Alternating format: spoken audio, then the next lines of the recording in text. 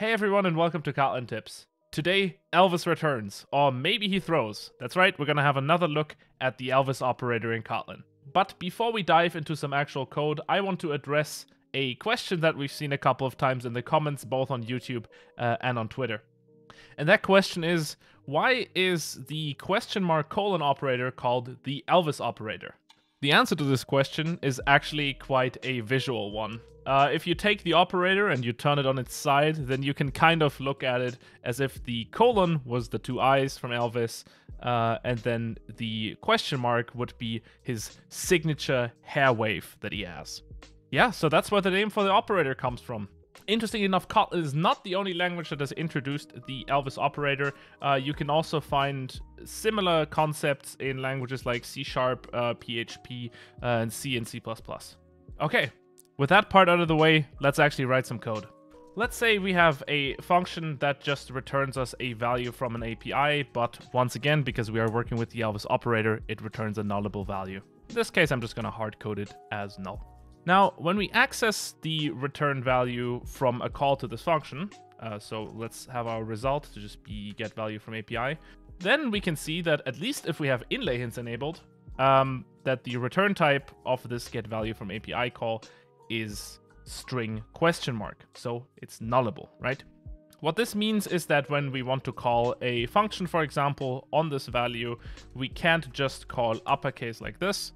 We have to add the question mark to indicate that we are kind of chaining optional operations here. And we will see that the uppercase result is also a string ? Now we can use the Elvis operator to essentially short circuit our code and get rid of the nullability kind of as early as possible. So one of the ways to approach this with the Elvis operator and kind of short circuit is to just use the Elvis operator together with the return keyword. At that point, we can remove this question mark down here.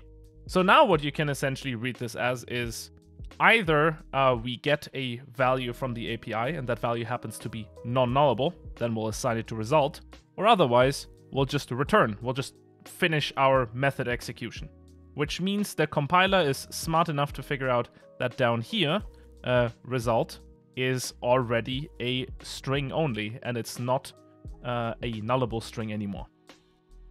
The magic that happens under the hood here is a so-called nothing type, or a bottom type in Kotlin's type system. It's not that important that you understand exactly what this nothing type means.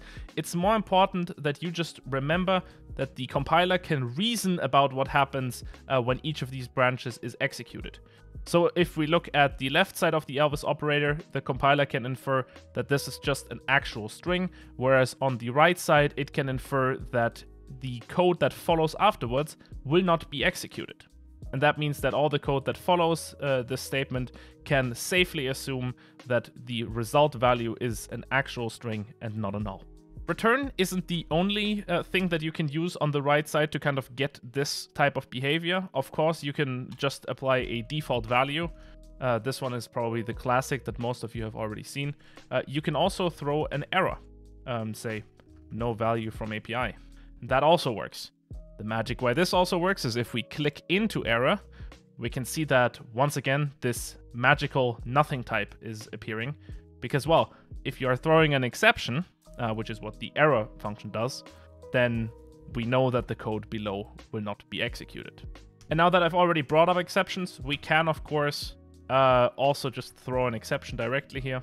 For example, an illegal state exception, because we're not expecting this to happen. And in this situation, the exact same behavior happens. So you can always use the Elvis operator to short circuit on null values, whether that's returning, throwing errors, or exceptions. As long as the right-hand side returns this magical nothing type, your code will work just as you've seen here in this example.